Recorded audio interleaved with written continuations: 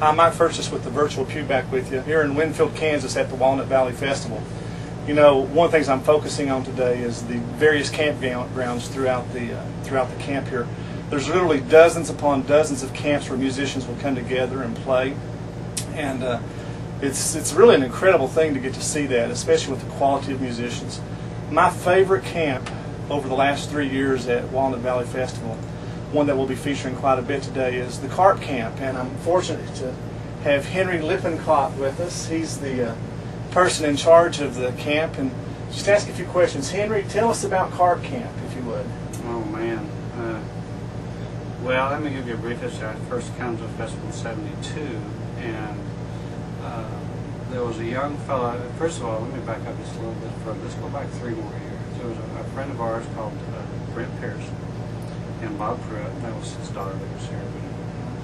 And they started going to school out here to the college.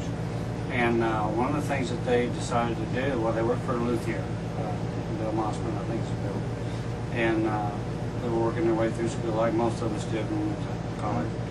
And he wanted to put together a little, get-together with guitars and stuff out on the campus, and ask his employer if he would help with the bill lag flyers and that sort of thing. And so they did that. Yeah.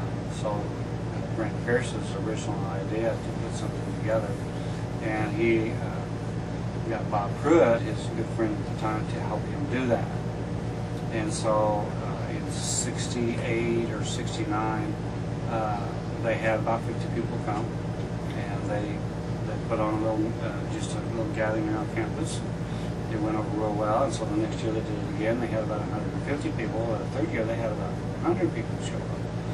Well, Bob Redford came down, and he had been kind of, saw the gathering, asked Brent and Bob if he could kind of join in and see, how that all worked and everything. They seemed to think that would be fun because they were graduating and they were going to be going home. Well, it was that following year, they showed Bob around and everything. And, well, the following year, Bob took it from the college to the Winfield Fairgrounds, and that was 1972, and that was actually the first year of this festival. So you've been here since the very beginning. Well, yeah, I came in '72 and '73. I can't remember for '74. The first 2 years I came, then I went to the Air Force. Okay. But after that, I came back and started coming back again in '89. I want to say '89, and Carp Camp was very small at the time, and we had been moving around from different areas. So we've been in our local, at this particular place, I think, for 11 years now. This is 11th or 12th year we've been here. But Carp Camp came from our leader, our music leader, Dave Firestone. And he used to live in Minnesota, and when he was going to college up there, actually he should be telling the story because it's really funny, but he was going to college up there, and in Minnesota, the carp is considered the outcast fish. If you're, if you catch a carp, they want you to don't throw it back. You got to kill it, get rid of it, because there's so many of them. But they really, the carp, they really serve a purpose in the lakes and things like that. But they're just, so many of them. So, he took sympathy for the carp, and he commissioned his new bride at the time to make the carp that you see flying above our canopy. It's about 6 foot long. It's basically like a wooden sock. And actually, there was some carpettes at one time, but they've since disappeared and gone their way or whatever. But I made sure last night to get coverage or video of the carp. And so that's that's kind of we just get together and we like to play these tunes, and it's really hard to classify the music. The closest thing I can tell you is to try to classify the music.